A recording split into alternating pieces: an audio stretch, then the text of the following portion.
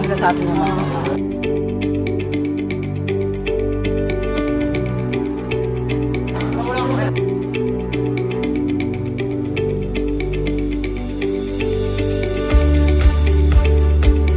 Pre, balita ko arithmetic sequence ako na natin itatakin.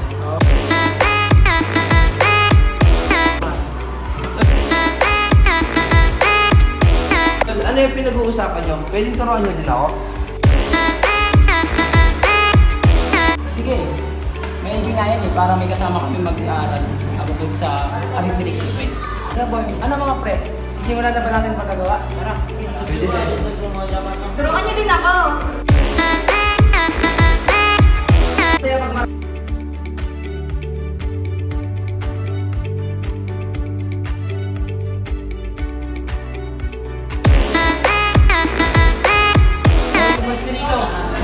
Good morning, students!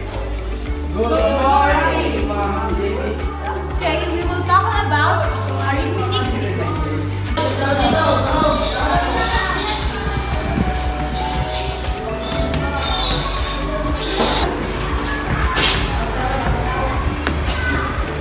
Student, what do you think about those numbers? Yes, Steven. I think those numbers added by 2. Okay, very good. Any other answer? Yes, Ami. I think those number is just adding a fixed number. I think it's 2. Yeah. After the discussion, teacher leaves a student a simple assignment to make sure if the student is listening to her discussion. And this is your homework. Do this at your home, and that will go today in goodbye class.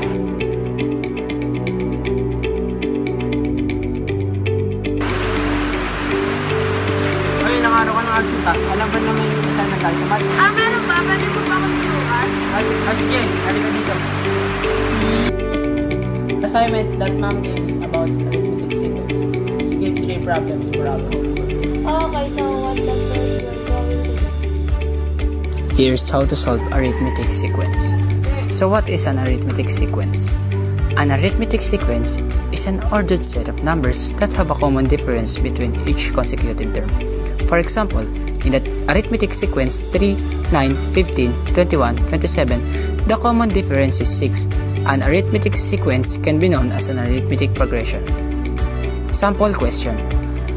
Find the 12th term of the sequence 3, 7, 11, 15. So here, the first step. The first thing we need to do is to know the formula.